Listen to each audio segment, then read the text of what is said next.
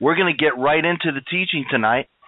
I do really feel that the Holy Spirit is kind of, how can I say, impressing very strongly upon me that people are in desperate need of this teaching about Him, about His person, about His presence, not only in the earth, but it's supposed to be within every believer, and His ministry in the ecclesia, the gathering together of the called out ones, the true church of Jesus Christ, as opposed to the counterfeit church that I've taught you about in other lessons.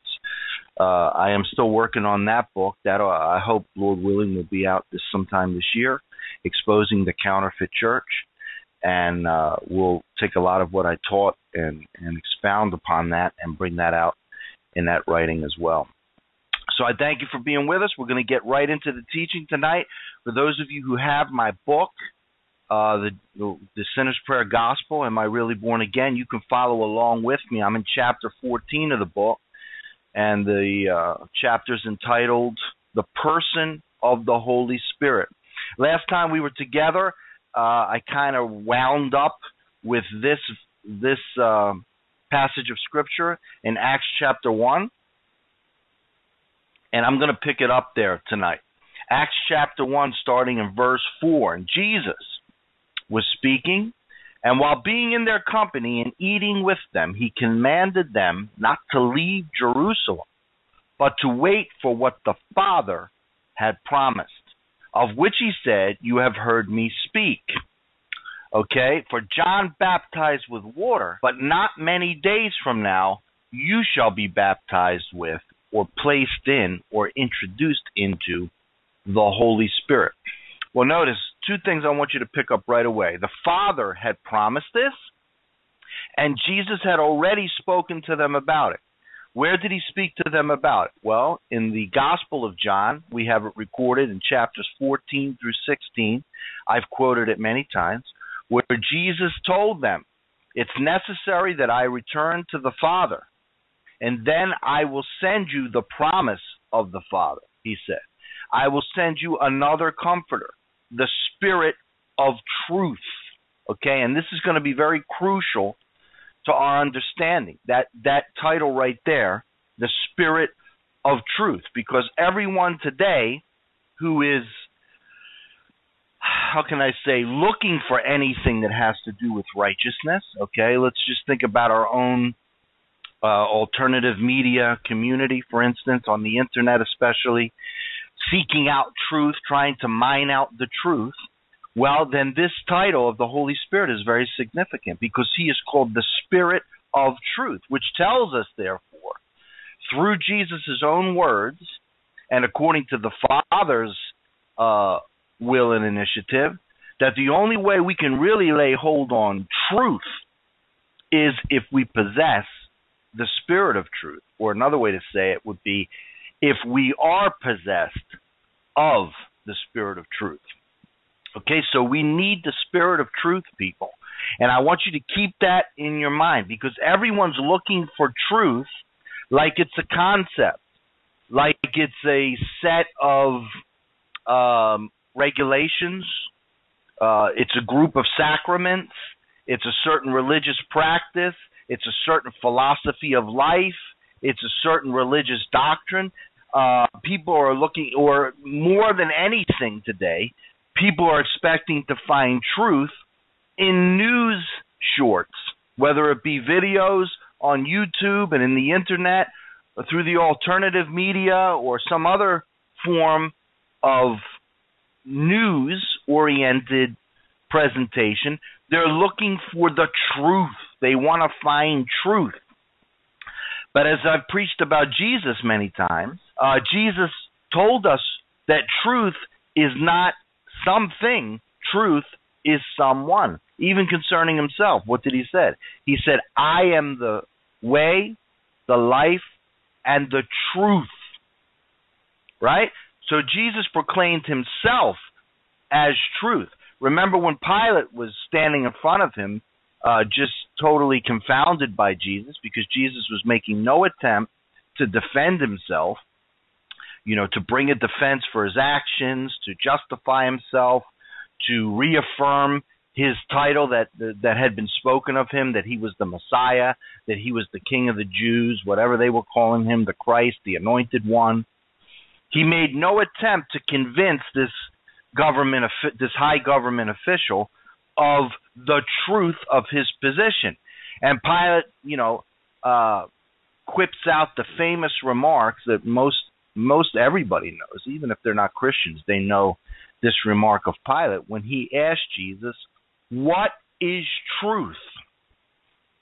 Jesus did not respond to him with a list of things describing this concept or this philosophy or this set of rules and regulations or even the law of Moses. He didn't say anything. He just looked back at him. It's inferred in the scripture. I always get the picture in my mind. It's inferred in the scripture that Jesus just looked at him as if to say, "You're looking at truth." And he said it in a different way. He said, "I have come to speak the truth, and all who seek the truth, listen to me. I am the truth." Okay? Now here, Jesus was letting them know in John 14 through 16, and is reminding them here now, after his resurrection. John 14 through 16, Jesus spoke to them before his passion, before he was apprehended by the soldiers from the temple and turned over to the Sanhedrin, the priests in the temple, and then eventually turned over to the Romans to be crucified. He spoke about the Spirit of truth. This is now after that whole episode of the Passion included the resurrection. This is 40 days later. Jesus has risen from the dead. He's been appearing to his disciples and confirming to them that he has risen from the dead, and even proving to them that it wasn't a Gnostic thing. He wasn't a spirit. It's not just that his spirit separated from his dead body, and now his spirit was around, okay, like a ghost. And that's why he brings that proof again in the book of John, where he presents himself to his disciples. We have the infamous episode of Doubting Thomas, where Jesus says, "Look, I am not a ghost. I am not a spirit. Stick your fingers in my wounds. Stick your hand in my side where I was pierced by the spear, by the Roman soldier, to prove that I was dead. Put your hand in my side. See that I am substance. I'm not a ghost. I'm not a spirit." He told them, "Give me something to eat. Give me something to drink." So they saw that he possessed a celestial body, a real body. He was not a ghost. He was not a disembodied spirit like the demons are. That's the difference. Jesus was the first resurrected human being with a literal celestial body. For more teaching on this, go to my book, Who Are the Aliens?, where I deal with the the different classes of beings, and I talk about celestial bodies and so on. But in short, Jesus, his resurrected body was a celestial body, a resurrected, fully redeemed body, okay, as opposed to what demons are missing today. Demons are the disembodied spirits of the Nephilim, the hybrids, the offspring of fallen angels with women, and the judgment from God was that they would be stripped of their humanoid bodies. They had bodies, humanoid-type bodies, not bodies created in the image of God, like we have, normal human beings. We are created in the image of God. But they had a humanoid container, so to speak, that they inhabited.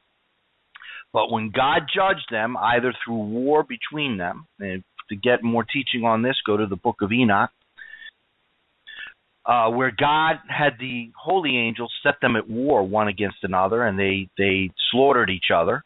And when they slaughtered each other, their spirits departed from their humanoid constructs, their bodies, okay, and they became disembodied spirits. And the scripture in Enoch tells us clearly that now they would torment, they would afflict men, okay, but only in the spirit realm. They didn't know, they were like mist. Nephilah, another translation of Nephilah, is like a mist, like a cloud, like a fog. When I've cast out these many times, others and myself have seen like clouds, spirits depart from the bodies, okay? Because they were like these foggy clouds. These spirits went into the bodies, human bodies, and possessed them. And when they're commanded to come out, when they're cast out in Jesus' name, and they're like fog, they're like a cloud, they're like a mist, Nephilah. Okay? So, they are disembodied spirits. You could call them ghosts, okay? They are like ghosts. They're spirits. And they masquerade as human ghosts. So these sightings of ghosts and so on and so forth that people experience, they say, oh, I saw an old lady. I saw a young man in a Civil War uniform. I saw my dead grandmother. I saw this one, that one, the other one. Okay? These spirits can impersonate in their appearance, in their voice. They're the greatest imposters, the greatest impersonators. But they had no substance. They can only appear in a ghostly form because they are disembodied spirits. Jesus was therefore letting his believers, his disciples, know that was not the case with him, so that they would not confuse the resurrection that would come through the Lord Jesus Christ and Jehovah God the Father and the Holy Spirit.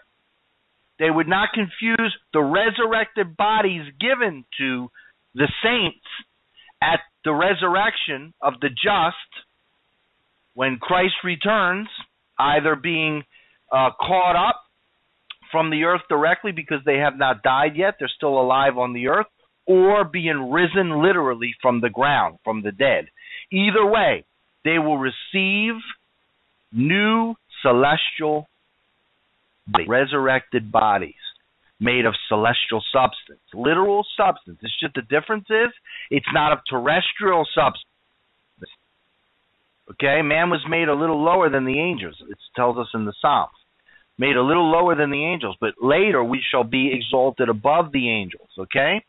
John says, we know not what we shall be, but this much we know.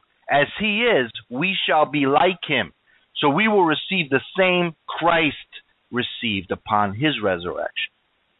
Paul lays that out for us in 1 Corinthians 15, especially. If those of you that want to study that out, go to 1 Corinthians chapter 15, where Paul teaches about the resurrected body. Okay, and that's also what is referring to in 1 Thessalonians 4.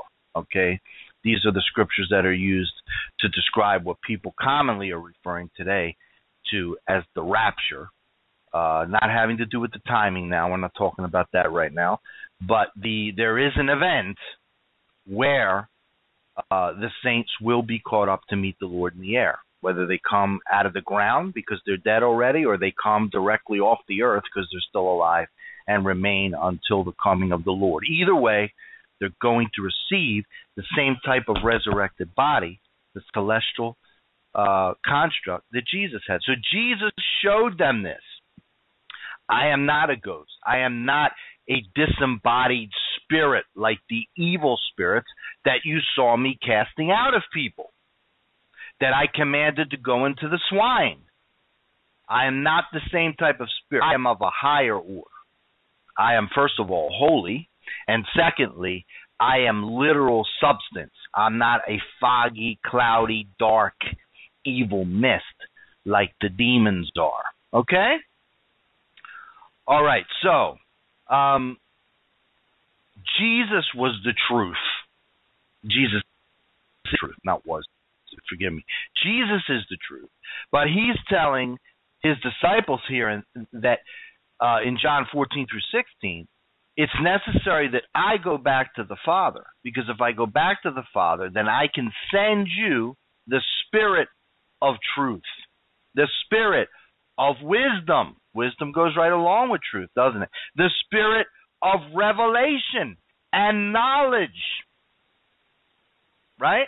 Paul prays in Ephesians, I pray that God the Father would fill you with the spirit of wisdom and revelation in the knowledge of Christ. So, those of you, first of all, here's the first hurdle we need to get over. Are we looking for the knowledge of Christ? Because many are not looking for the knowledge of Christ when they talk about seeking truth. They just want to find out what's really going on in the news. Well, that's nothing distinctly Christian, people. You know, there are many sinners out here, atheists, agnostics, Satanists even, occultists, who want to know what's really going on behind the scenes. There's nothing instinctively or distinctly Christian about the desire to know what's really going on in the world. Okay? So if you think that's what sets you apart as a Christian, is that you want to know what's really going on behind the double speak, and that's what sets you apart from being an unbeliever and making you a believer in God, is because you want to know the truth behind the news. That's not the distinguishing feature of the Christian, okay? The distinguishing feature of the Christian is that Christian wants to learn Christ. He wants to learn of Christ. He wants to be one with Christ. Okay, so that's the first question. When you say you're seeking truth, do you mean that you're seeking Christ, the one who is truth, or are you seeking worldly truth? And the same with wisdom and revelation and understanding and knowledge and so on. Okay, because the world is seeking these things too. They're looking for knowledge. They're looking for understanding. They're looking for even revelation, people. You got a lot of people out here in the mystery religions and, you know, the different philosophies, New Age and everything else. They're trying to get revelation. They want They want to be spiritual. They want spiritual mysteries to be unveiled to them, many. But that doesn't mean that they're seeking the spirit of truth. You understand the difference? So Jesus, of course, he is the truth, but he is also one with the Holy Spirit and one with the Father. So therefore, the Father is naturally the Father of truth. He's the Father, the origin of all truth, right? All truth has its ultimate genesis in the Father. And secondly, the Holy Spirit, because he is also God and one with the eternal Son of Man and the Father. Okay, the Lord our God, the Lord is one. And I've spoken this many times, and I hope people will get it. Those of you that want to get into, you know, Jewish type bondage, listen to what the Lord said. The Lord did not say, the Lord our God, the Lord is one person. It was given to Moses to teach the people, the Lord our God, the Lord is one. Well, the Godhead is one. They are one. One God demonstrated in three personalities, but one God. And they are one with one another. Okay, so therefore, that's what that declaration means. The Lord our God, the Lord is one. It doesn't mean the Lord is one person. Okay? So for all you anti-Trinitarians out there who are using that as your basis to discount even the existence of the Holy Spirit, or to totally discredit the eternal Son of Man from being able to be the Son of the living God, you're wrong, okay? Because you misunderstand what the Scriptures really mean. Just like Jesus told the Pharisees and the rabbis and so of his day, he said, you are in error, not rightly understanding the Scriptures. How do we rightly understand the Scriptures? We need the Spirit of truth. And that's what I'm asking you tonight. Do you have the Spirit of truth? Does he live inside you? The Spirit of truth is a person. So truth, again, is a person. Jesus is the truth. The Holy Spirit is the truth. The Holy Spirit doesn't just have the truth. He doesn't possess the truth. He doesn't, dispense or give out the truth. I want you to get this, and this is not semantics, people. It makes a big, big difference in our understanding and our receiving the revelation thereof and getting into the practice of it, of understanding that we are intimately connected with, intimately connected to truth as a person. Okay, truth is not an attribute of this person. Truth is not a possession of this person. It's not even a gift of the Holy Spirit. There's not a gift of the Holy Spirit called truth. The Holy Spirit doesn't give us a gift of truth. He is the Spirit of truth. And when He comes to take residence in us through the baptism in the Holy Spirit, as we're going to get into, then we possess the person of truth within our very beings. So we're no longer looking for truth and seeking truth outside of ourselves. You see the difference? So let me throw this out to you, because I'm going to tell you, even though they're deceived on one side, many of the other religions and the other philosophies, okay, like Hinduism and Buddhism and spiritualism and New Age and so on and so forth, they'll say God is within me, or I have the truth within me. Well, they're actually closer to the truth than many people who claim to be Christians today. Because those who are claiming to be Christians, the majority of them, especially in the Western world, are seeking truth as an inanimate object or philosophy or whatever, religious set of rules, truth, whatever it is. Seeking it outside of themselves as an it. Just like I've taught you about the church not being an it. Yeah? When I throw out to you the question, what is the church? And it can't be answered. It can't be answered because the church is not a what. The church is a whom. So that question can only be answered if the right question is asked.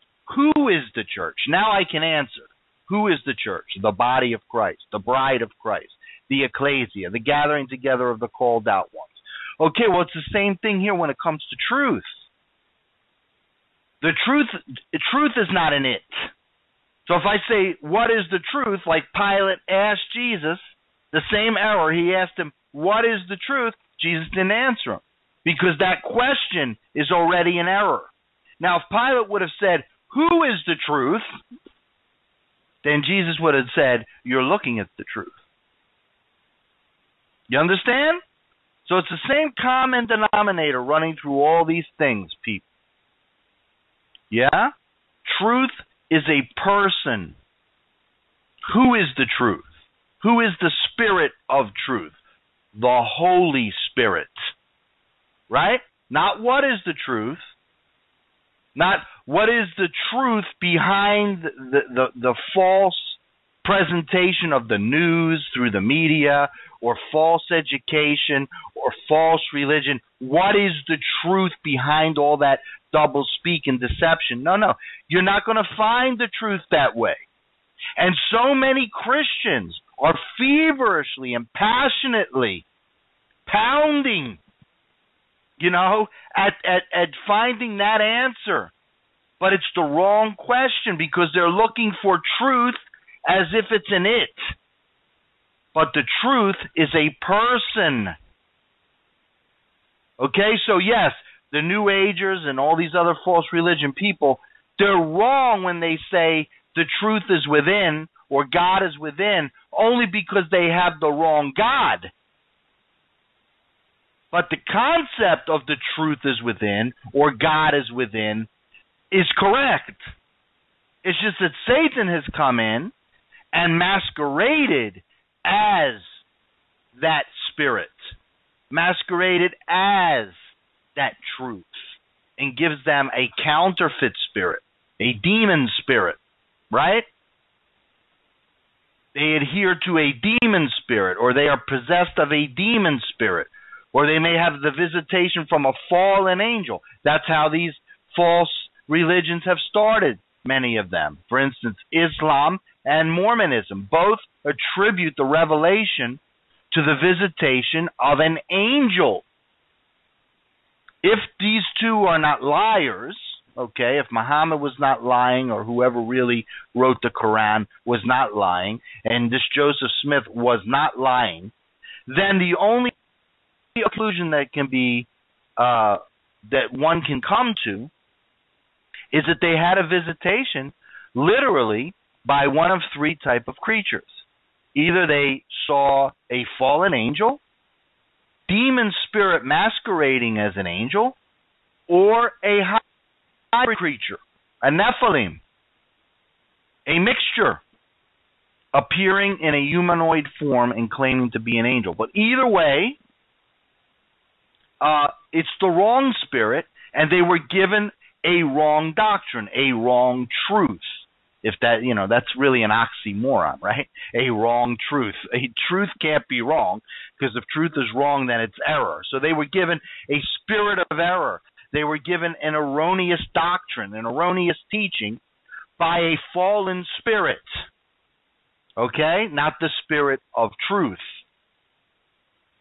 But they understood, these other religions have a better grasp many times than what we're calling Christianity today, which I'm telling you is the false church, okay, the counterfeit church. What they're teaching in the counterfeit church, they talk about the Holy Spirit, they talk about Jesus Christ, a lot of them, not all anymore, but a great deal of them, Bible believing even, okay, and the Father, but they're still looking for truth outside of themselves. They're looking for spiritual power outside of themselves, right? They want the Spirit to come. They want the Spirit to invade the temple, which means a church building or a cathedral. They have not received the revelation that they are the temple. They have not understood that. It's the same with truth, because he's the Spirit of truth. So all the people that are out there, the news behind the news, prophecy behind the news, this, and I'm not picking on any particular ministry or individual. There's a whole big movement out there of people with many streams trying to unravel the truth, but they're seeking that truth by dissembling, dismantling, trying to interpret and decode news items and signs and everything else. But the origin or the genesis, the foundation of truth, is not in some facts that can be mined out behind the surface of deceptions. Okay? The foundation of truth is a person, and he is the Spirit of truth, and he is the Holy Spirit, whom Christ has sent. I'm going to repeat this again. While Jesus was in their company eating with them, he commanded them not to leave Jerusalem, but to wait for what the Father had promised, of which he said, "You have heard me speak." And I mentioned where that came from in the book of John. "For John baptized with water, but not many days from now, you shall be baptized with the Holy Spirit." Now, here's what I was just talking about, because notice the fleshly mindset of his initial apostles and disciples, just like we have the fleshly mindset today in those who I believe are genuinely, many of them are genuinely seeking after Christ. They want to know the truth. They want to follow Christ. They want to be good with God. They don't want to follow Satan. Okay, but they've been taught wrongly. They've been taught error. They've been taught erroneous doctrine concerning where truth comes from, who truth is, and what their focus is supposed to be. Listen to how Jesus focuses them when they bring forth their question, and see if you don't recognize the same questions being asked today by those who are seeking the truth or seeking after God. Notice what they ask him. He just talked to them about the Holy Spirit, but notice how they respond. So when they were assembled, they asked him, Lord, is this the time? Is that not the biggest question, excuse me, that's all over the internet, that's all through the prophetic streams and the end times prophecy type streams of the body of Christ, of the church today? Is this the time when you will reestablish the kingdom and restore it, Israel? So there you had a strong Zionist spirit there already back in that time. Israel. Is this the time, Lord? Is this that time that you spoke about, where you said the fig tree would blossom?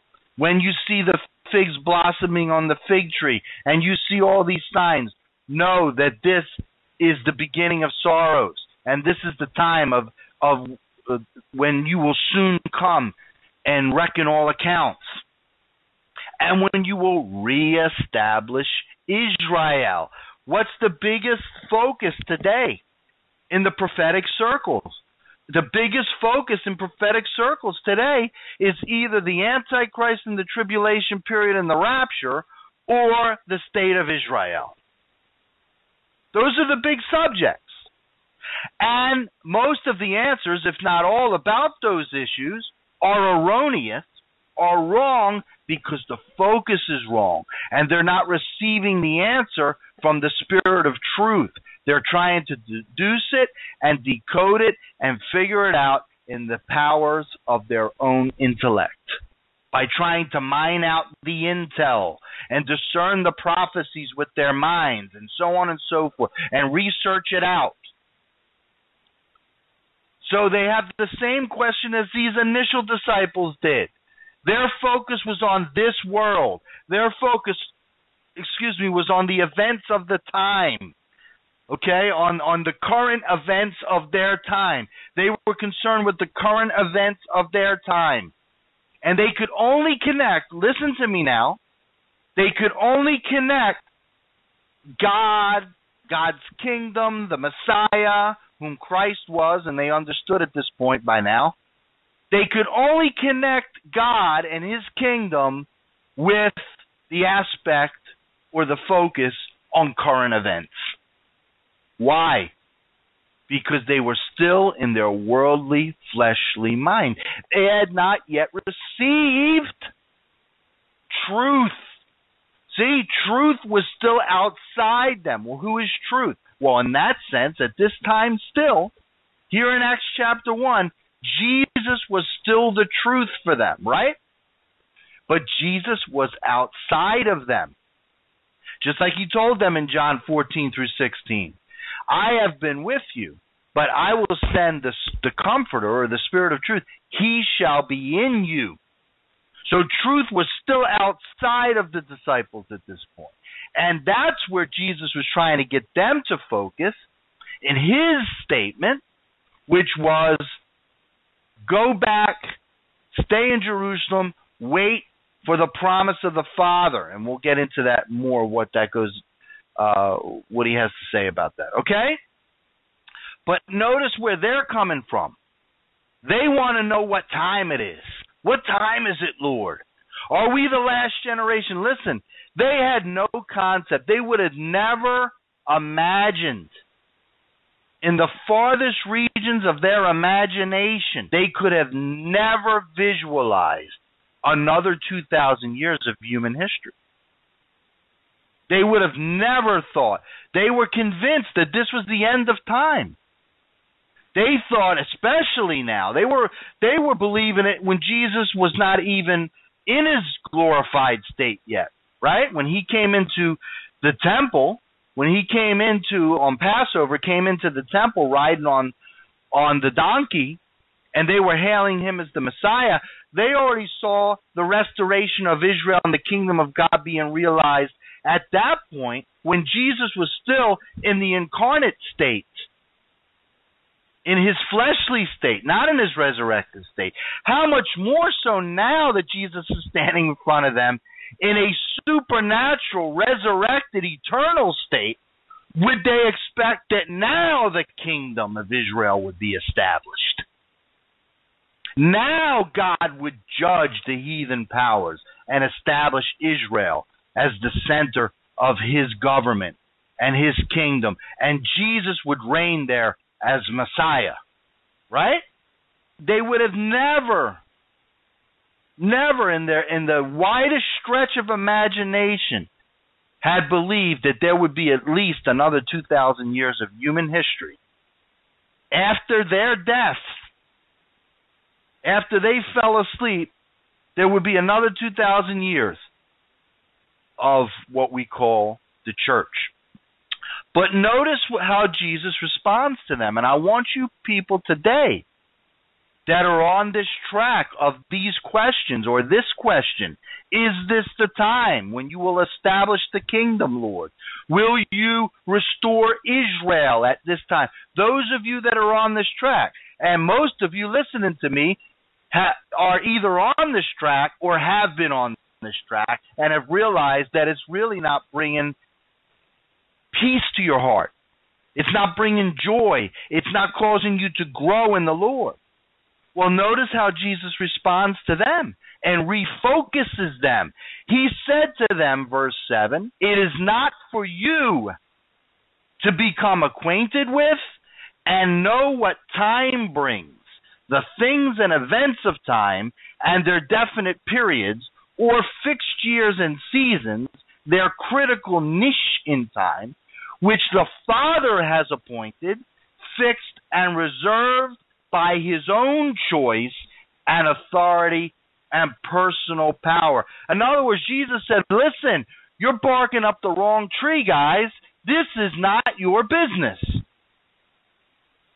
This is not your business. Because even if I tell you those things, even if I give you the specific answer to those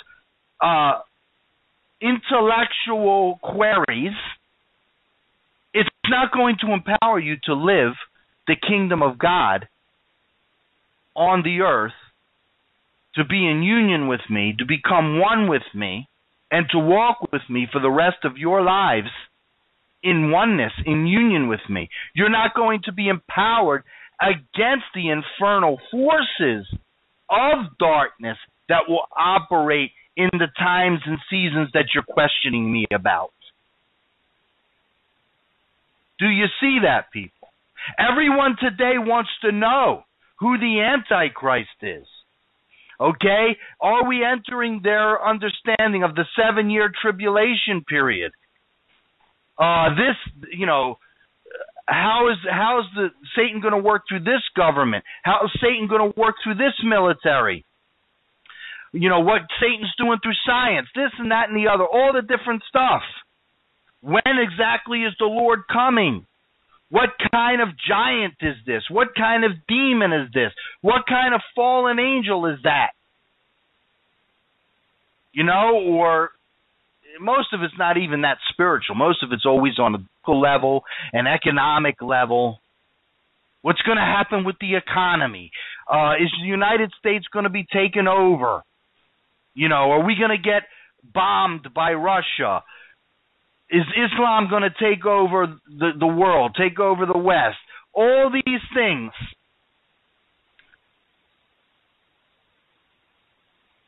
But even if God were to give someone the answer to those questions, if they are not empowered with the next piece of scripture we're going to look at here, it doesn't do them any good because they don't have any power over those things. So that's what Jesus is saying. He's saying you have the wrong focus. It is not for you. I want you Christians to hear me tonight. It is not for you to know about these specific things and events in time and definite periods and their critical niche in time and so on and so forth. The things that the Father has appointed. by his own sovereignty and authority and personal power. This is not for you to be focused upon. The Father's got that. That is in the Father's hands. And you may not live to see those things. Look, this generation here that Jesus was speaking to, they would not live to see those things. Let's even say tonight that we are that final generation that they were asking about. Okay, the generation that's going to see Jesus return, that's going to see the nations judged, that's going to see Christ reign from Jerusalem, and so on and so forth, all right? Let's say that we are that generation. We are really living in that. Well, look at the people that were here asking him this 2,000 years ago. This was totally irrelevant to them, but they didn't see it that way. They didn't see it that way. They were convinced this is what's most important. This is what's about to happen, and this is what we need to know. And this Gnostic knowledge of future events is going to empower us. I want you to make the connection, people. Because that's what we have the majority of the Christian church, what we would call the Christian church today, who's awake, who's not off in fantasy land chasing money and wanting to be gay and all this other stuff, okay? The people who are really wanting to know truth. Not total, not those that are given over to a reprobate mind completely and have no desire for truth, want to throw the Bible in the trash can and just be, perverts and crazy people and justify that. Okay, not those people, not that part of the false counterfeit church, but the other part, which is a much smaller part, that are looking for what is the truth.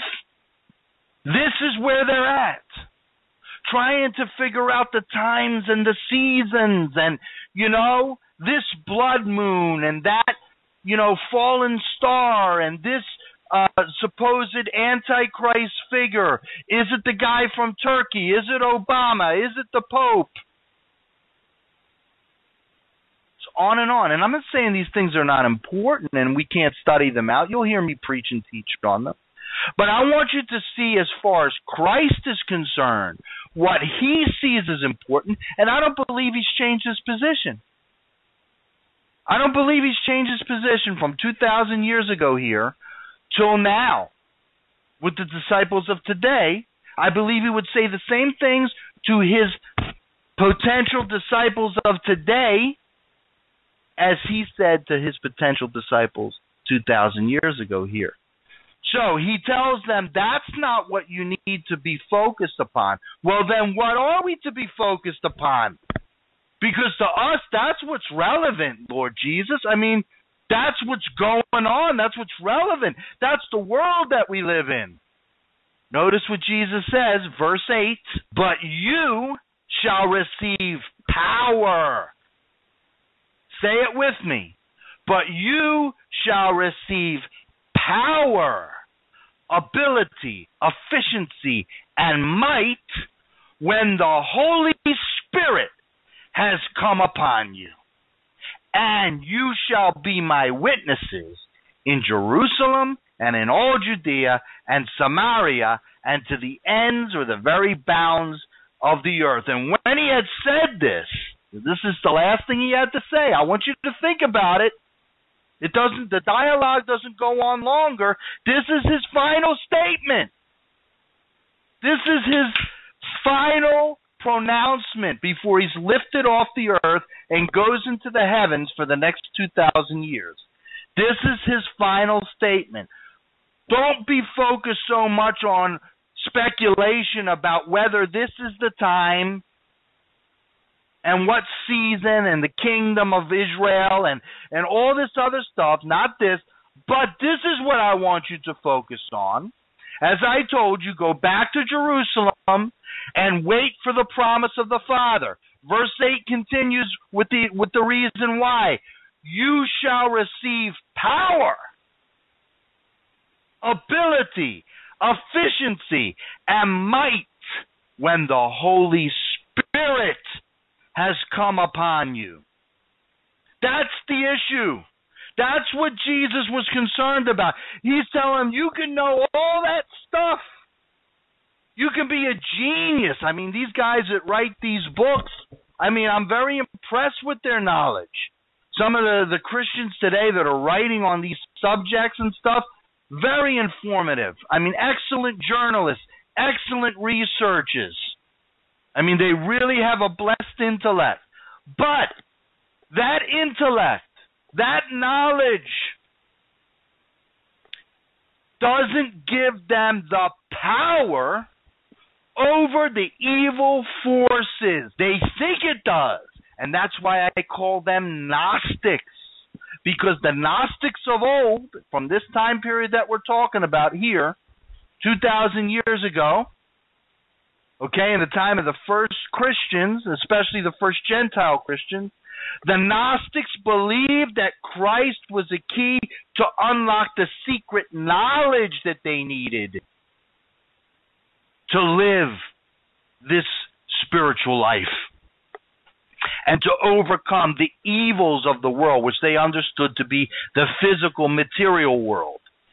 They saw the physical body, they saw the physical world, the cosmos, as corrupt, as evil. And they saw the soul, their understanding, and this was transferred over from Stoicism, this was transferred over from Platonism and from what Socrates taught, Plato taught, on and on, that the soul was pure.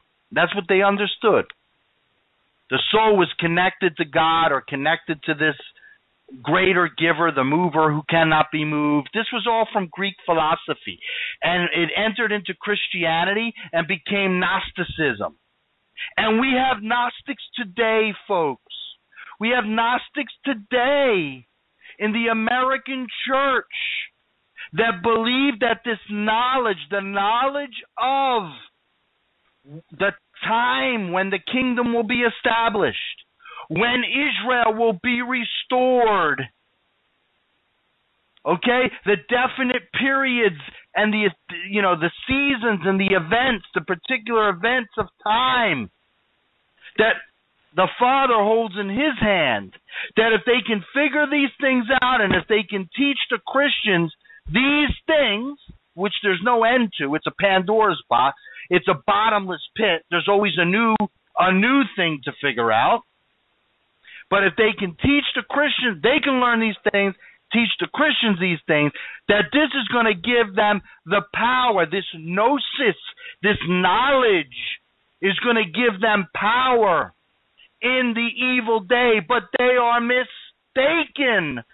And Jesus tells them here, you are mistaken if you think knowing these things is what's going to empower you against Satan and the fallen angels and the disembodied spirits, the demons, and the hybrids, and so on and so forth, and even the evil governments and given over human beings who hold the sword in their hand and hold government legislation in their hand, who run the prisons and the death camps.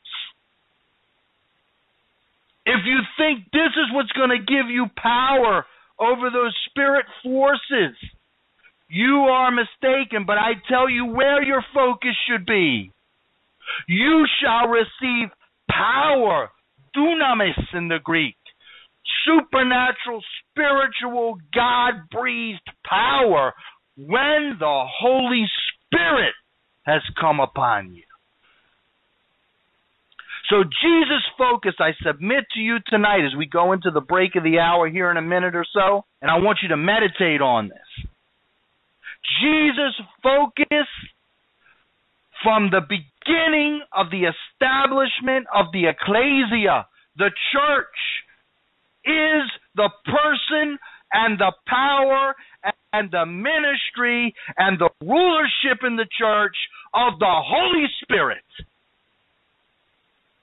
not gnosis, not unraveling the mysteries of what's going on in Israel and what's going on in Turkey and what's going on in the Vatican and what's going on in the White House and what's going on with the royals, those Nephilim over there. All these things, yeah, they may be true, and we know about this. But knowledge about this doesn't give us power over it. I'll say it again. Knowledge about this does not give us power over it. But you shall receive power, supernatural power, when the Holy Spirit has come upon you. And you guys are running around witnessing, right? We have whole groups of precious people who really, I believe in their hearts, many of them, they really want to serve God. They think they're serving God in the highest way, witnessing and witnessing and witnessing, evangelizing. Even these evangelists of end-time prophecy and the news behind the news, their heart is to truly serve God, and they want to tell the people. They want to warn the people, so they're witnessing. Fantastic. But the Lord Jesus says, first, before you witness, you need the power, so that your witness is not of the flesh. It's not of flesh and blood. It's not merely from the mind of man, from the soul of man, from the intellect of man, but it's coming from the breath of God himself in all signs and wonders and mighty deeds through the Holy Spirit. So when he had said this, even as they were looking at him, he was caught up, and a cloud received and carried him away out of their sight. Acts chapter 1, verses 4 through 9, I've read to you from the Amplified.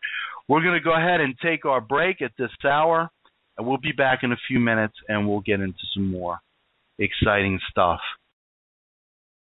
Okay, I brought out to you that, the landmark scriptures that Jesus spoke about receiving the Holy Spirit, being baptized in the Holy Spirit. And Jesus even referred back to what John the Baptist had prophesied. Luke recounts that here in his writing, that John the Baptist had told the leaders of the temple, those who supposedly understood the scriptures. He said, "No, I'm not the Messiah. I'm a voice of one crying in the wilderness, prepare ye the way of the Lord. Prepare for the Messiah. I baptize you with water unto repentance." In other words, my baptism is to prepare you to receive the kingdom of God. But my baptism is not the receiving of the kingdom of God. And many of you tonight that are listening to me, you've received the baptism of John. You've truly repented of your sins, and you meant it. And you've even followed the Lord in water baptism, which I've taught you about. You've been baptized in water for the washing away of your sins. But you've not received the kingdom of God, because John the Baptist goes on to say, "But there's one coming after me, whose sandals I am not worthy to untie. He will," here's the word again, "baptize you with the Holy Spirit and fire." This is another baptism. And this is the one Jesus is speaking about here in Acts chapter 1, when he recounts what John said.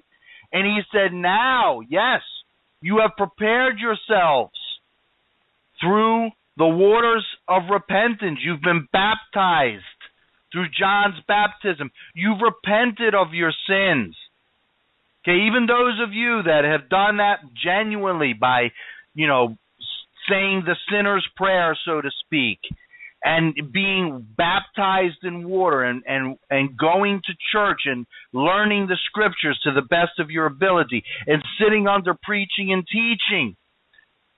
You prepared yourself initially through the waters of repentance to receive the kingdom. But have you received the kingdom? What is the kingdom? Well, you're going to have a misunderstanding of the kingdom if you're focused like we showed here. The disciples' initial focus in the flesh, that they were seeing the kingdom as something, again, outside of them, having to do with the political tremors and the economic conditions and the religious condition and the affairs of the world surrounding Israel. They saw as the kingdom, the Messiah's literal physical reign from Jerusalem over the heathen nations. But yet Jesus said, what about the kingdom of God? He said the kingdom of God is within you. What else did he say? He said, do not think that the kingdom of God is represented in food and drink and such natural outward things.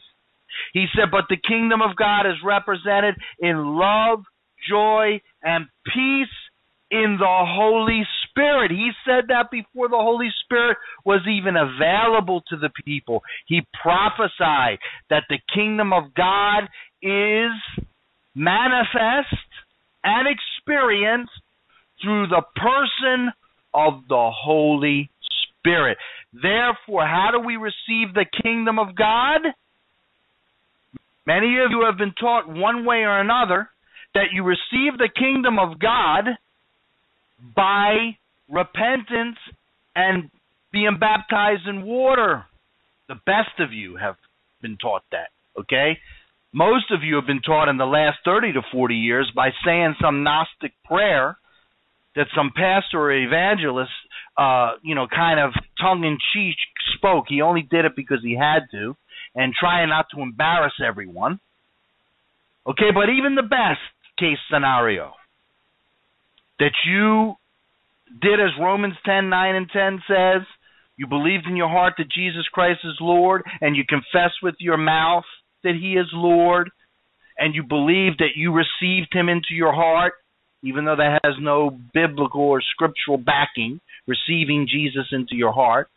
Okay, metaphorically we can speak that way, but logistically and literally, that's not a scriptural concept. We don't receive Jesus into our heart. We receive the Holy Spirit into our spirits. Let me say that again. We don't receive Jesus into our hearts. We receive the Holy Spirit into our spirits.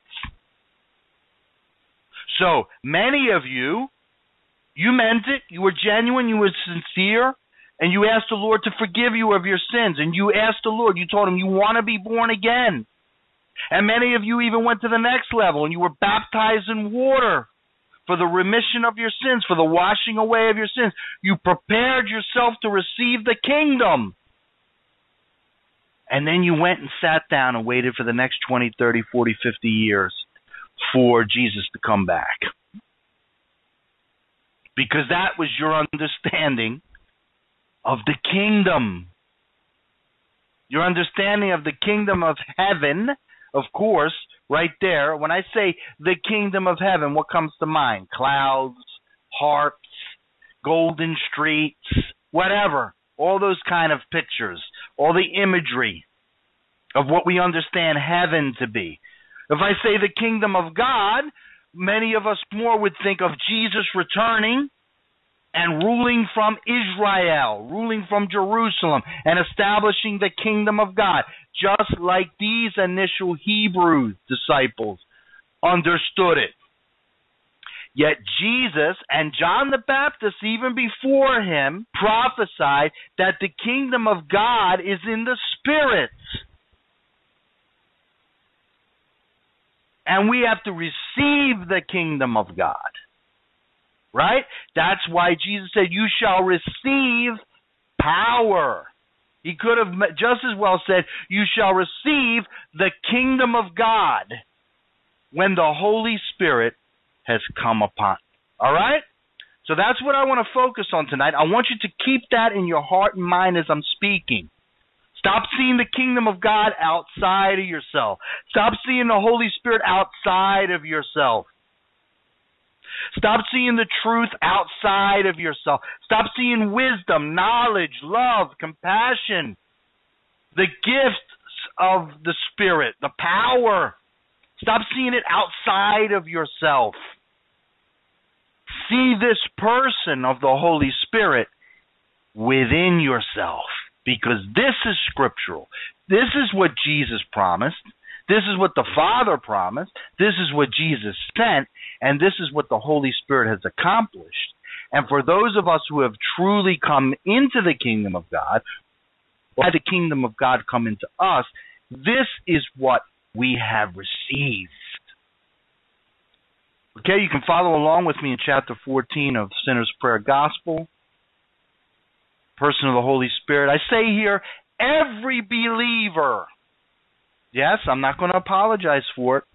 I'm not going to be a sissy. I'm sorry. I'm not going to back up, because I don't want to offend people and not include people, because we know that the gospel today must be all-inclusive. Just like a cheap vacation to Greece, it must be all-inclusive. We have to include everyone, even if we know they didn't qualify, even if they didn't go to the travel agent and they didn't pay for their ticket and they didn't get what is needed to be in the all-inclusive vacation. We should just let them come and bankrupt the hotel, because we want to be fair to everybody, okay? So that's the same attitude when it comes to this here. As much as I would love to say everybody has the Holy Spirit, everybody has received the kingdom of God just because they mouth the name Jesus, or they can mouth scriptures, or they go to church, or they serve in ministry, or whatever. Unfortunately, I cannot say that. I have to say what Jesus said. And that is that every believer is to be baptized in the Holy Spirit. Yes, what am I talking about? That second baptism, right? We just looked at it. The baptism of John, the baptism of repentance in water, is to prepare one to receive the kingdom. But then there's a second baptism, and who performs that baptism? Very crucial. John said, I performed the first baptism. Okay?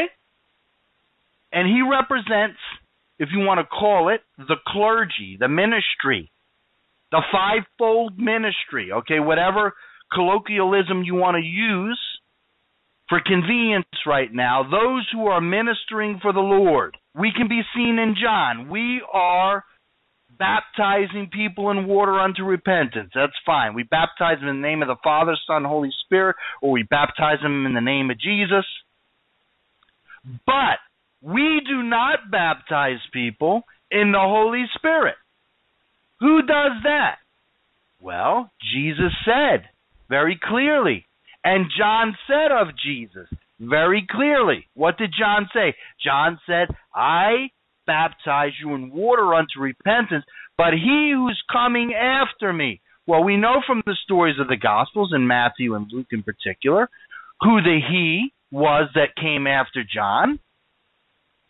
And John said to him, I'm the one who should be baptized by you, not me baptizing you. And the Christ, the Messiah, the eternal Son of Man, Jesus of Nazareth, replied and said, John, we got to follow the program of my Father. Let us fulfill all righteousness. Let me lay out the pattern for my body. Let me be the example. I'm the head. So the head must do what the rest of the body is going to be commanded to do. So first, I will submit to you, even though I'm sinless, regardless, I will submit to you for the baptism of water, for the washing away of the sin I don't have. But those that I will call, they will need to have their sins washed away through my blood that I will shed on the tree for their forgiveness. What happened when Jesus got up? John saw the Holy Spirit descending upon him as if in the form of the dove. What happened then? No, we're not told, unfortunately, that Jesus spoke in tongues. It doesn't say it.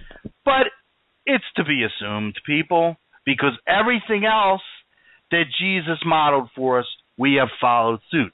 We have a stronger evidence of his possession by the Holy Spirit, because the scripture said he was so full of the Spirit that he was driven by the Spirit out into the desert to take the devil on. He had to be full of the Spirit to be driven out to take the devil on. So Jesus himself, I know this is radical teaching for you people. You've been listening to that sissy ice cream stuff so long, but listen to me. This is scripture. Jesus was baptized in the Holy Spirit. The Holy Spirit came upon Christ, came into Christ, and possessed him. That's why Paul, or the writer of Colossians, echoing Paul, wrote years later, and the fullness of the Godhead dwelt in Christ bodily. Now, the fullness of the Godhead dwells in Christ and the church bodily. We are now his body. But when Christ was on the earth, the church had not yet been birthed. So he was the head and the body of Christ. And he was possessed by the Holy Spirit. And when he was confronted by religious leaders who were controlled and perhaps filled with demon spirits, because he called them the children of the devil, who were blaspheming the Holy Spirit, Jesus always said, I do these works by the Holy Spirit. And because you're blaspheming what I'm doing and calling the Spirit by whom I do these works a demon or a devil, you are blaspheming the Holy Spirit. He said, you can blaspheme the Father. You can blaspheme me, and it will be forgiven you if you repent. But if you blaspheme the Holy Spirit, through whom I am performing these mighty signs and wonders, you will not be forgiven in this life or in the life to come. Do you see that, people? Do you see that? Jesus was full of the Holy Spirit, and he commands the same of us. The command that we read in Acts chapter 1 at the beginning of the program and we talked about so much, Jesus gave this command to the initial 120 emphatically. Okay, that 120. We're told about 120 in the upper room, right? The people that were given this command to wait in Jerusalem to receive the promise of the Father whom Jesus would send. For Jesus would baptize them in the Holy Spirit. Jesus told this initial 120 emphatically as a command that before they did or said anything or embarked upon any type of kingdom mission or ministry, that they were to return without question, unequivocally, they were to return to Jerusalem and wait to receive the promise of the Father. He declared that he would send this gift of power upon them, and they would be supernaturally empowered to carry out his work. He absolutely, I want you people to hear me, all you non-sanctioned witnesses and evangelists and preachers and teachers of the word out there, he absolutely, Christ, absolutely granted no sanction whatsoever for the ministry to be carried out without the reception of this baptism of fire first. We have the facts in Scripture. What did Jesus say to them when they were talking about all these things they were ready to go run out and preach about, right? That's what they wanted to do. They wanted to be able to go back and tell the people when Israel would be established, when the kingdom would be born, when the heathen powers would be overthrown, so on and so forth. But Jesus told them, no, you don't go anywhere and you don't say anything and you don't do anything till you receive power from on high, meaning the Holy Spirit. Then you will be what? Filled with all power. Then you shall be my witnesses, he said. But he absolutely granted no sanction for ministry to be carried out without the reception of this baptism of fire first. The promise is the Father's, and Christ is the one who sends it. Jesus Christ. I want you Jesus Christ worshipers out there to hear me. All you out there who say, I worship Jesus Christ, but that baptism in the Holy Spirit and that tongues talking stuff and all that, I don't receive that. Well, then you're rejecting Jesus, because Jesus is the baptizer in the Holy Spirit. What did John say? John didn't say, and there's one coming after the one who comes after me, the Holy Spirit, and he will baptize you in himself. That's not what the Scripture reads. The Scripture reads in several places that Jesus, the Father, sends the promise, but Jesus actually does the baptizing in the Holy Spirit. Don't ask me the mechanics of that. It's supernatural. I can't explain to you the mechanics. All I know is what the Word says. Jesus told them, you go back to Jerusalem and you wait. I am sending you the Holy Spirit. Okay, and we already quoted the scripture where John the Baptist said, I baptize you with water unto repentance, but he who comes after me, whose sandals I'm not worthy to unloose, he shall baptize you with the Holy Ghost and fire. We have that in two Gospels. Matthew chapter 3, verse 11, Mark chapter 1, verse 8. So Jesus Christ is the baptizer in the Holy Ghost. So listen to me good now. Listen to me good, because I doubt that you will hear anyone else say this. And as I told you, I think it was last week, I don't mind being the odd man out. I don't mind being what they love to call the Lone Ranger, okay, who's not submitted to their false Pharisee, Sadducee, Sanhedrin authority, not under their false covering of doctrines of demons and seducing spirits in the counterfeit church. I'll stand alone. The Holy Ghost and I are a majority. I'll stand alone with the Holy Spirit in saying this, and listen to me well.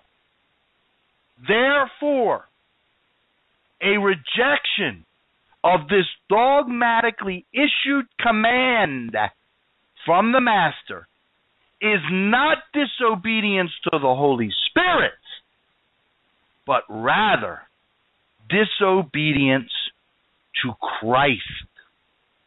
So those of you out there who say, well, I follow Jesus, I obey Jesus, and I'm only doing what Jesus and the Word says. Well, Jesus is the baptizer in the Holy Spirit. Therefore, if you reject the baptism of the Holy Spirit, if you reject the command from Jesus Christ of Nazareth, the Master, the Savior of your soul, according to your confession, your Lord, He's the one who tells you, you have to be filled with power from on high. You have to receive the baptism in the Holy Spirit. You cannot divide. Now, if we start acting this way, then the Jews and the other religions who call us polytheists, the worshipers of many gods, they have an argument. If we split up Jesus and the Holy Spirit and say, well, I only listen to Jesus, but I'm not interested in the Holy Spirit, well, then we have become spiritual polygamists. We have become polytheists. We have become worshipers of many gods, like we're accused of by the Jewish people and the Muslims and other religions. Because we are making this division and turning this into a paganism, where we are turning them into separate gods with separate wills, with separate agendas, and agendas that are even contrary to one another. But according to Scripture and according to the Master's words himself, we know this not to be the case. I'm going to say it again. Therefore, a rejection of this dogmatically issued command from the Master Jesus is not disobedience to the Holy Spirit, but rather disobedience to Christ. I find it confounding that so many who claim to be born-again Christians and still insist on denying the veracity and necessity of obedience to this mandate tout such bold spoken allegiance to Christ as their Savior and Lord.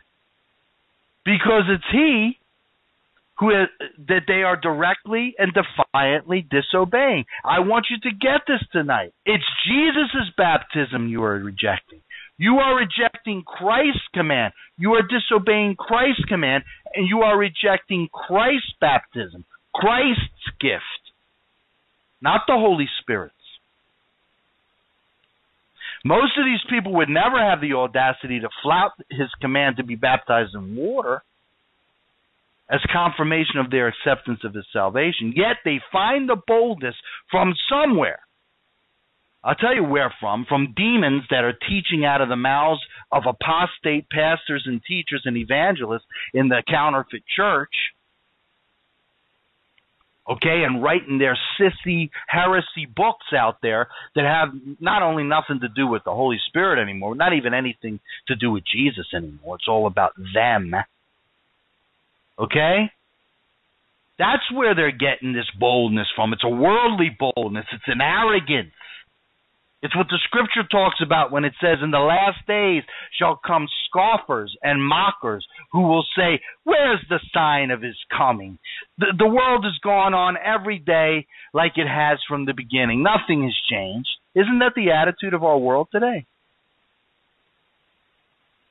We just need to learn how to, prosper for ourselves today, succeed for ourselves today. We just need to enjoy our best life now. Let me tell you something. That best life now philosophy is the same as saying what the Scripture says about the people, what they said before the flood came. Eat, drink, and be merry, for tomorrow we die. All we have is this life. This life is all that matters.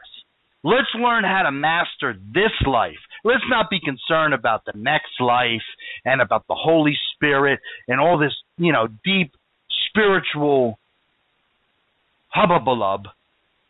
We need to make money. We need to succeed. We need to have nice houses, nice cars. We need to keep up with the Joneses, like they used to say. This is the attitude of most postmodern Christianity, especially in the West today. But this is from demons, people. This is not from the Holy Spirit. This is not from Jesus Christ. And this is not from Jehovah. Elohim. This is not from the Father. This is from Satan. This is the spirit of Antichrist. Okay? So they get this boldness, whether they realize it or not, directly or indirectly, from demon spirits, from demons, from seducing spirits and doctrines of demons. So the Lord says to such people, why do you call me Lord, Lord, and do not do what I say? 6:46. I'm quoting from the NIV. Luke 6:46. Why do you call me Lord, Lord? He puts a double emphasis on it. In other words, you're such a hypocrite. He gives a double emphasis. So this is to get, he's trying to jab at the really religious people who put on a real religious show. Why do you call me Lord, Lord, and do not do what I say? What don't they do that He says? They don't obey His first command. That's His first command. What was His first command? I just showed you from Acts chapter 1. That's the first command He gave the soon-to-be birthed church upon His ascension. That was those were His last words before He would leave them physically, and His first command, which He, qualifiedly and emphatically made clear. This is the first order of business. Go back to Jerusalem and wait for the power of the Holy Spirit. Do not go anywhere. Do not say anything. Do not do anything until the person of the Holy Spirit comes into you. Okay? Therefore, the original 120, I want you to hear this. They were the seed of the church. And they were not permitted by Christ to step out without this experience. They were not permitted by Christ to step out and represent him and go preach the gospel of the kingdom in his name until they had received this experience. Okay? And I just want to stress something else here. They were the seed of the church. At that time, they represented the whole church. Okay, so they were not the Pentecostal or the charismatic or the fanatic or the intellectually ignorant or the emotionally overboard section of the church. Okay? They weren't the minority section of the church, the blacks and the Hispanics and the people in foreign lands who don't have enough intellect, so they need all this emotional hubbub. But we Anglo-Saxon white people will go ahead and get along with our intellect. I know I'm hitting you hard, but the statistics back that up, people. Go look up Barna's statistics. He just did a recent study on that. That particularly the white people reject the Holy Spirit. Why? Because they think they're so damn smart. That's why. They went to the best universities, supposedly. They're book learned. They make a lot of money. Another thing that was said in that report, which I thought was really good, people who make $100,000 or more all of a sudden lose their interest and need for God. But as you start to descend in economic security, all of a sudden you abound in faith. So the people from 50,000 to 100,000 believed more in God than the people who made over 100,000. And the people under 50,000, they're the ones that are desperate for God. They're all those tongue-talking, crazy, roll-on-the-people, desperate people for God. Well, we see that in the scripture. Jesus said what? He didn't say it's impossible, but he said it's definitely harder for a rich man to enter into the kingdom of God than it is for someone with great existential need. Because the flesh is very deceptive, and the Satan who manipulates the flesh is very deceptive. And when the flesh is comfortable, it forgets God. And so when I'm making a lot of money and I live in a nice house and I can have anything I pretty much want and I'm not sick, I don't feel very needy. That's why God warned the Israelites, speaking of prosperity. The Lord said, I'm going to prosper you. I'm going to bless you when I bring you into the land. But what was his first admonition? Again, as always, but when you enter the land and the Lord has blessed you, prospered you, go now and forget the Lord your God. See how it works? Okay, so I just want to stress that this was the seed of the church. These were the seedlings. This was the church. There was no Gentile church. Okay, when this was happening, which we'll look at here in a minute, on the day of Pentecost, there was no Roman Catholic Church over in Italy at the same time. There was no American church. There was no European church. There was no Russian Orthodox, Greek Orthodox. There was no Armenian church, Syrian church, Coptic church. There was no African church. There was no other church. They were not even the church yet. They were about to become the church. They weren't the church yet. But they were the seed of the church. So, the original 120 that we're told about here in the book of Acts represents the whole church that was birthed on the day of Pentecost. They all were commanded and they all received this baptism of the Holy Ghost and fire. So what precedent does that set? Very simple. Okay, for you intellectual people out there, I'm not talking some retarded or spaced out spiritual, hokey pokey stuff here. I'm speaking very down to earth, straight on, right? Logic, am I not? Any logical person would see this as the next, progression or conclusion. What you would deduce from this is if this represented the whole church then, unless we see something in the scripture that says it will no longer represent the whole church later, which absolutely does not exist. Okay? Absolutely not. Nowhere in the New Testament do we have something that cancels this out. Then we can only deduce from the information given to us here that this remains the standard or the precedent for the church throughout eternity. Every member of the body of Christ, every believer, to be baptized in the Holy Spirit is to receive this power from on high. Okay? So, therefore, in the book of the Acts of the Apostles found in the New Testament, which we've looked at in the second chapter of that book, we looked at the first chapter, now we're going to look at the second chapter, we find that they were all gathered together in that upper room in obedience to the Lord, as he had said, where they had shared their last supper with him. They were assembled together for several days.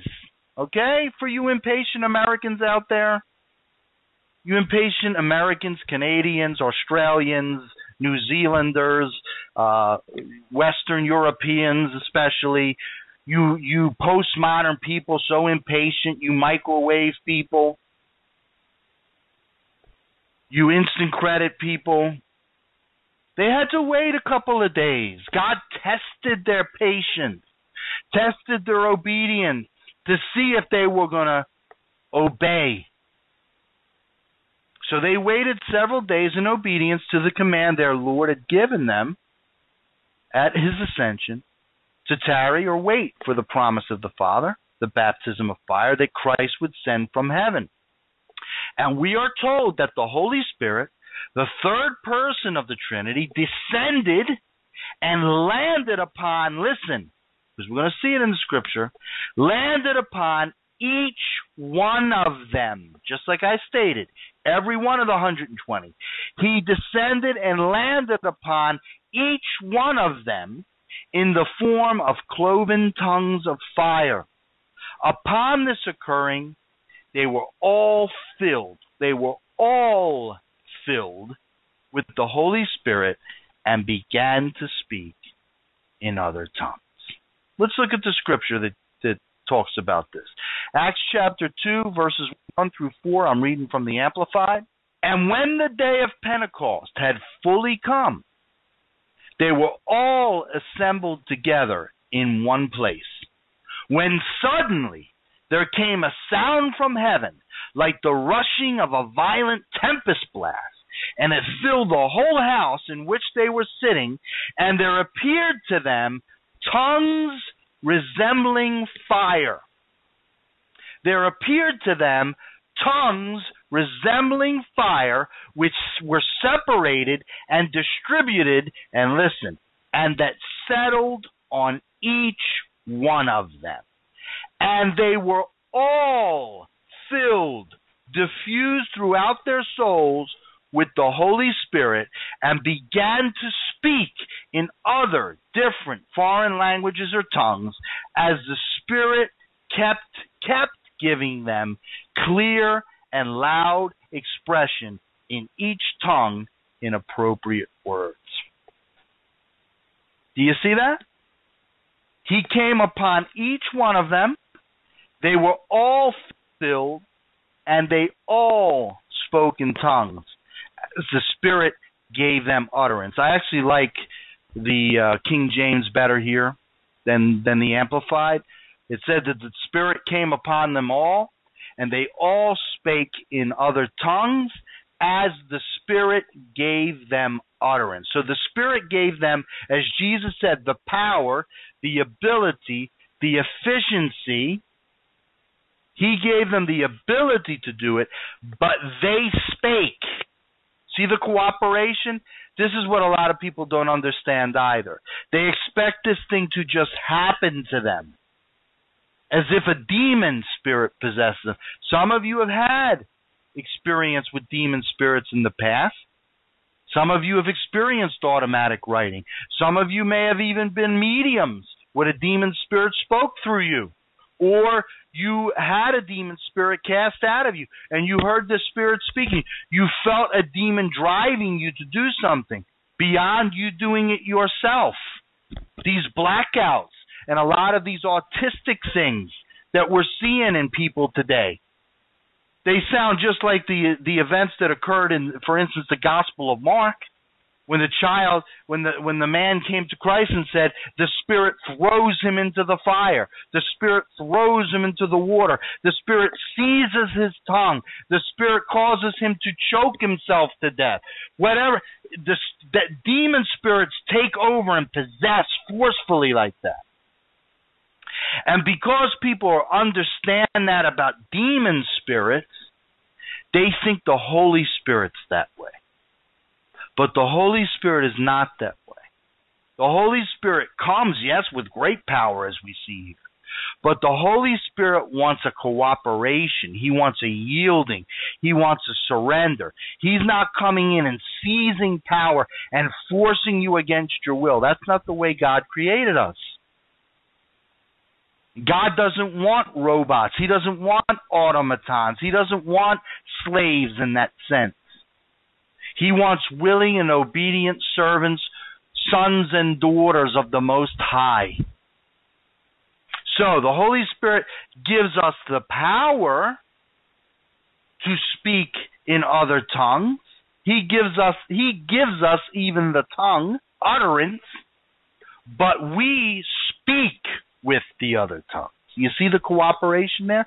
It's just an extension or a graduation of what I'm talking to you all the time about when it comes to intimacy.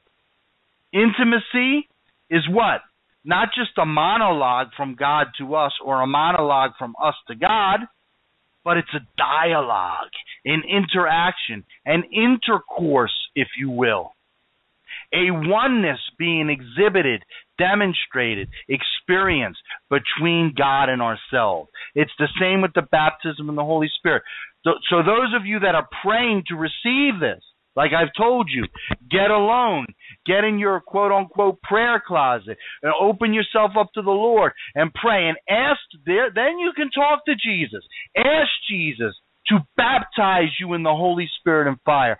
Ask Him to send the Holy Spirit upon you and into you. That you can pray to Jesus about. And He will answer. But you have to understand that it's a cooperation. So many of you have had this experience where you just kind of sat there, waiting without being willing to move your tongue, move your mouth, expecting like it would happen with a demon spirit, where a demon spirit would seize you and force your tongue to speak something you don't want to. No, that's not the way this works, folks.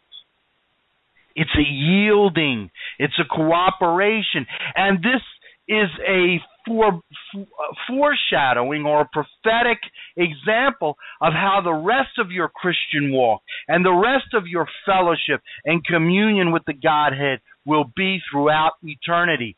That cooperation, that communion, that oneness, that fellowship, that dialogue, that intercourse. It's not a one-way street. Not a one-way street coming down from God forcing you, and not a one-way street coming up from you forcing God. Yet so many Christians are living this way today, expecting God to force them, or on the other side of the coin, trying to force God to do what they want. Either way, either extreme is an error. It's a cooperation, people. It's a flowing. It's a give and take. Do you understand? So those of you that will feel burdened after listening to this teaching to go and seek this from Jesus, understand this. This is a surrender, but a surrender is not, like standing before a firing squad and just, expecting to be shot and there's nothing you can do. You just stand there and take the bullets. No, that's not what this is.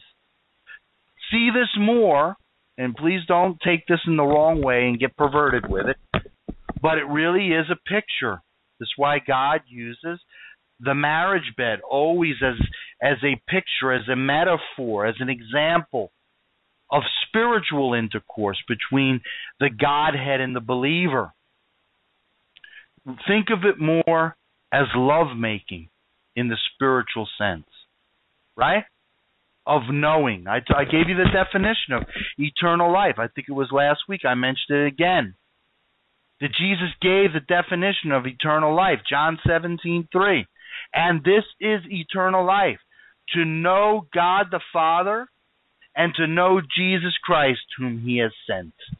That word know is the same word that's used when it talks about, and Jacob knew Rachel, and they begat Joseph.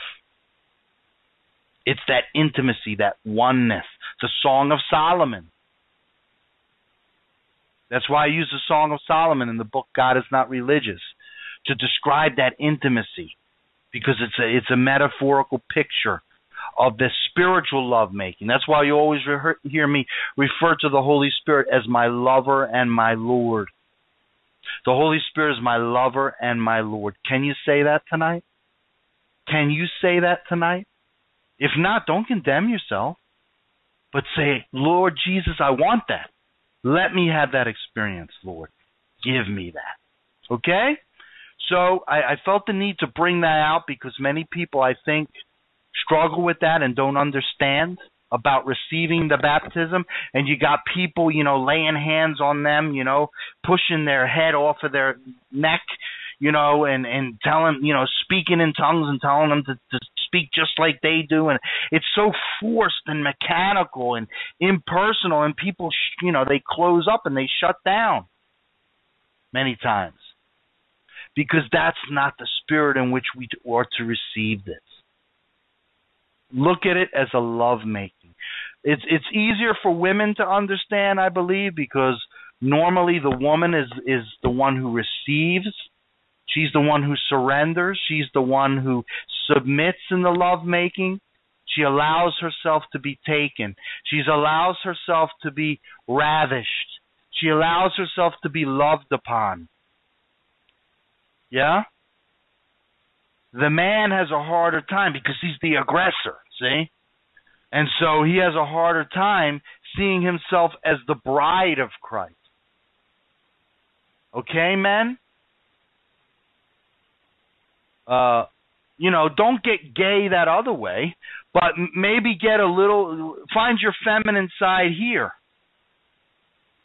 Find that feminine side of you here and allow the Holy Spirit to be the bridegroom, and you take the position of the bride and allow the Holy Spirit to enrapture you.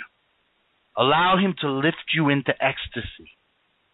Allow him to love on you, to love in you, to love through you, to envelop you, to possess you, to ravish you. I know that sounds strange to your ears, but I'm telling you, people, that's what it's all about. And if you'll come before the Lord that way, you will receive that love and compassion, that romance. That's why I call my book, God is Not Religious, a Divine Romance. See, God didn't create us to be religious, but he did create us to be involved in a divine romance. Okay? Now, concerning tongues in relation to this event that we just quoted here from the scripture, the Godhead wanted to emphasize the central rule that speaking in tongues held for their experience so emphatically that the Holy Spirit actually manifested himself in the form of tongues of fire falling on each one of them. Right? The Holy Spirit actually appeared to them.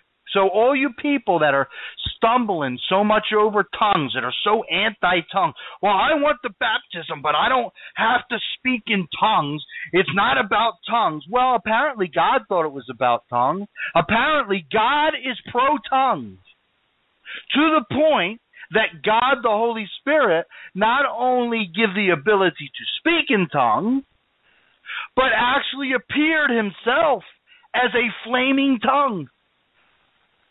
So apparently, God is pro-tongues. So for you people out there who say you love God and you serve God, but you want nothing to do with tongues, well, you're not in agreement with God, because God is pro-tongues. Paul say, I speak in the tongues of men and of angels. So there are even tongues in heaven. Yes, I hate to break it to you. Okay, all you Baptists and other people that are so, anti-tongues, anti-Pentecostal, anti-charismatic, you're going to be very upset up in the kingdom. Because even the angels speak in tongues. Paul said, I speak in the tongues of men and of angels. So angels also have a tongue, or tongues that they speak in. So we also know as a fact, is related in the scripture, that every one of these believers, I've said that already, were filled with this baptism of fire by the Holy Ghost. All of them spoke in tongues. This was the seed of the church. The entire church represented in seedling form. Therefore, the precedent was, yes, set for every believer to be filled in this way, and to exhibit this manifestation for having received the kingdom of God into their very being. So I want to deal with you people in closing here, because there's such a big talk out there by all you arrogant, don't want the Holy Spirit people who want to stay in your flesh and continue to rely on your mind. This is the manifestation of being baptized in the Holy Spirit. So stop telling me, I'm baptized in the Holy Spirit, but I don't speak in tongues. Well, no, you're wrong. You're wrong. You're not baptized in the Holy Spirit if you don't speak in tongues. Yeah, but tongues is just a gift. It's not no, you're wrong again, because this was the whole church. There's nothing in Acts that mentions about gifts of the Spirit. It doesn't say, and on John came the gift of mercy, and on Peter came the gift of prophecy, and on James came the gift of tongues, and on Sister Sally came the gift of healing. It doesn't say that. This had nothing to do with gifts. That's a later manifestation, a further manifestation of the Holy Spirit's ministry. This is the initial reception, manifestation, and exhibition of the kingdom of God, or the person of the Holy Spirit entering into a believer. Is this manifestation of speaking in other tongues as the Spirit gives us the utterance. Therefore, we espy no prejudice, no distinction or division concerning the granting and reception of this life-giving, intimacy-creating, and spiritual empowering endowment of the Holy Spirit's very person, possessing his purchased, redeemed vessels. It is his right. You say you're submitted to Christ? You say you are a servant of Christ? Some of you are even so religious you like to quote Paul's letters. I am a bond slave of Christ. Are you really, Mr. Baptist? Are you really, Mr. Lutheran? Are you really, Mr. Presbyterian? Are you really, Mr. Seeker-friendly? Well, you haven't become a slave to speaking in tongues, and that's the first command that Jesus gave you. So don't tell me how much of a bond slave and a servant and everything else you are. And by the way, minister is just an old-fashioned that means servant. Okay? So if you're a minister of the Lord and you have not had this experience, you're in error. Taking this to its farthest and deepest implication, this was literally the person of the Holy Spirit in one of his desired forms. Listen to me. This was the person of God, the Holy Spirit, in one of his desired forms. Tongues of fire. So with this understanding established, rejecting this experience is not just as many non-believers in glossolalia or speaking in tongues contend, merely rejecting over the being passed over for a gift of the Holy Spirit. It is in fact the rejection of the very person of the Holy Spirit himself. For these initial believers did not receive an isolated particular gift of the Spirit, but contrarily were filled to capacity with the very essence of the Holy Ghost being. And with these scriptures, Ephesians 4:30, and grieve not the Holy Spirit of God, by whom you are sealed unto the day of redemption. 1 Corinthians 6:19 through 20, do you not know that your bodies are the temples of the Holy Spirit, who is in you, whom you have received from God? You are not your own. You are bought at a price. Therefore, honor God with your bodies. Receive the Holy Spirit, saints. I love you all. We'll speak again next Sunday. God bless you.